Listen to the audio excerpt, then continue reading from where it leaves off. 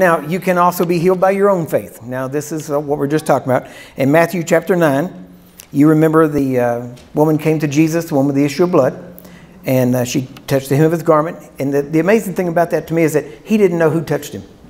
And yet it said that he felt power go out. And so by the time he felt power go out, she was healed completely. Then he turns around to see who did it, didn't know who did it.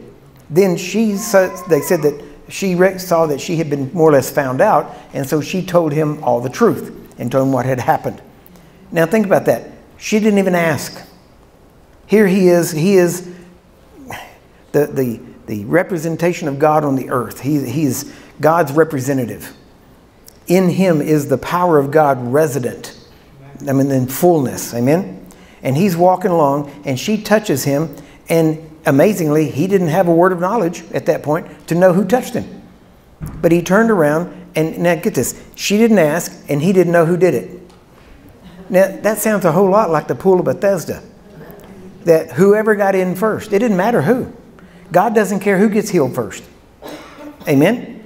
God doesn't care who you are, what you got, or what how you got it, or how long. He doesn't care. All he wants you to do is be healed.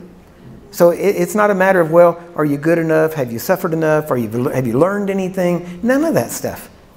It's just a matter, God wants you healed so well, he is looking for any way he can get it done. I'm going to show that to you in just a minute.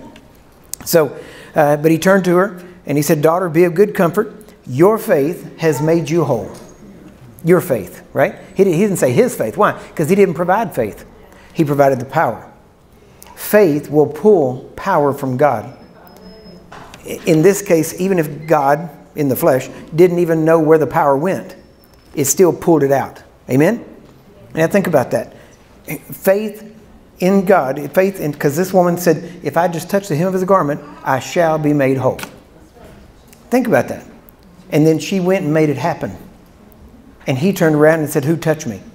And the disciples said, "Lord, what are you talking about? Everybody's touching you." You notice everybody was touching him, but she got healed. Why? Because faith pulled.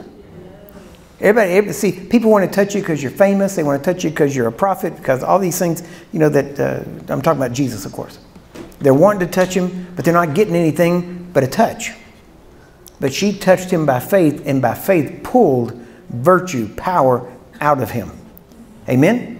And didn't even ask questions. I mean, that's what amazes me. Didn't even ask permission. She just got it. That's good news. What does that mean? That means you don't have to ask permission. That means you can just pull. Amen? Amen. So, and see, that's what happened. You watch. Any of you that set your faith, and maybe some of you already have, you said before you got here that tonight I'm getting my healing. Tonight, I just know tonight is my night. I'm going to get healed. And you were saying that maybe within yourself like she did. And maybe you're thinking, well, maybe tonight if he lays hands on me, I'm going to get healed. Well, you've already set the way. You've set the time. You've set the how.